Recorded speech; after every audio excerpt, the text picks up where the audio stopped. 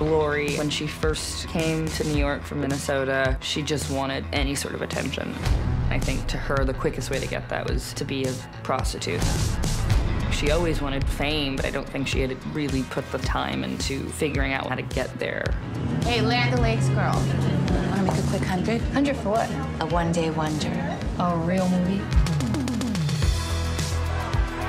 We've been watching her throughout season 2 on the rise in her porn career, and when we leave off, we see her go to LA.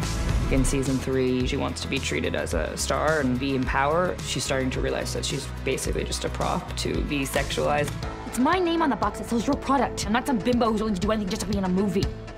She's actually gotten fame, she's gotten real attention, and she's close to a life that she would have wanted to choose, but just kind of on the outside of that. She's losing the attention, she's losing the money.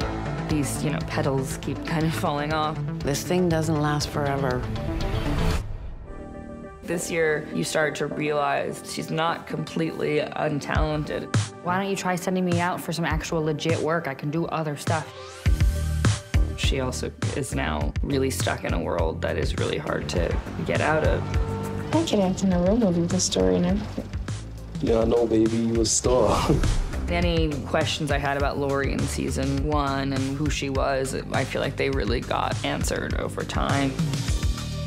The overall process, it wasn't just 3 seasons, it was nearly 5 years. We've gone from one point in our lives to another, and then the characters have gone from one point to even further.